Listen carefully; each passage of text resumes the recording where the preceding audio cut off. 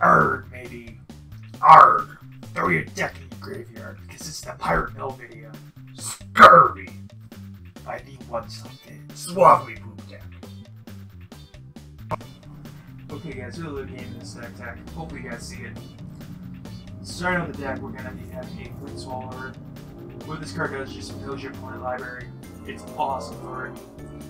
Following that, we're going to be having Sailors and Beans. What he does is he gives you treasures and he's a decent blocker. He's a 1/3 for 3, I believe, but you get 1 treasure back, so he's only really 2 drop. Then we have the Eye in the Skies of the Syrian Lookout. Cheap flying, pretty decent. Syrian Storm Tamer. It's a possible negate spell if needed. It's also 1 drop of flying. Can't really beat that. Storm Fleet Spy draws a card. You know, you always can draw Squirm Blue, so why not? Yeah. Pirates gives you more drawing support, and it gives you more treasures, because you're gonna get a lot of mana in this deck to pull off the combo. You have 18 lands, by the way, because it runs pretty decent with 18 lands. Arg. Arg. Censor, I prefer using Cancel, but I didn't change out in time. Censor works great. It just negate things. It has a cycle too, me matey. A nice, lovely bounce card that gives you more land. Because, again, you're getting a lot of land through this deck. Gives you treasures. Opt to search your library a little bit, you know.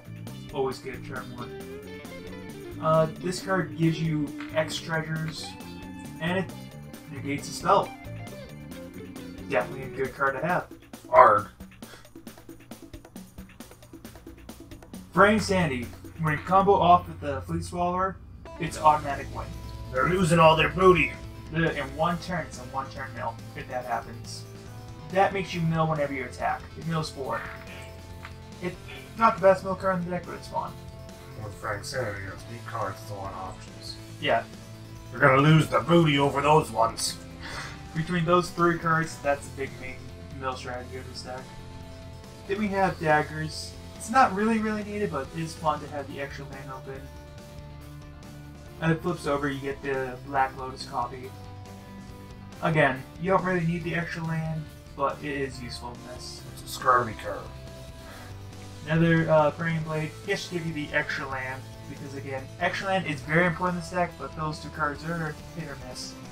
Then for the sideboard, we have Compelling Argument, which is a mill counter card.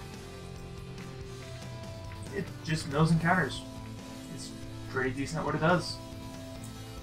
A Lookout Proposal, which is just a really good counter card. I don't know why the second half of this video is way slower than the first half, but yeah. Spell Pierce. Spell Pierce. Counter crap.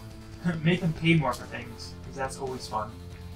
And Unsummon in case you're facing a wide creature deck like dinosaurs or something like that.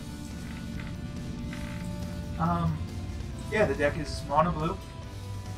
The game I said was that little black spot. Spot the mistake. It's rather competitive, and it's only like $65, I think. It wasn't that expensive to make. It runs pretty good. I play it online a lot. But this is my deck. You can find me on Odinson 12 Thor on Tapped Out. Definitely look me up and definitely comment on that deck. Arg, matey. So that was my pirate deck. Pirate Mill. I'm not sure if it's going to be actually played in any standard events. It does work. There's a lot of better standard mill decks out there, or standard decks out there. Mill's just always an option that's going to be kind of scary to face against. And who knows with ixalan what we're going to get more of. So this deck might become stupidly overpowered. It might just stay at the 50% zone that it normally stays at. But thank you guys for watching. You guys are great. Have a great one. Bye bye.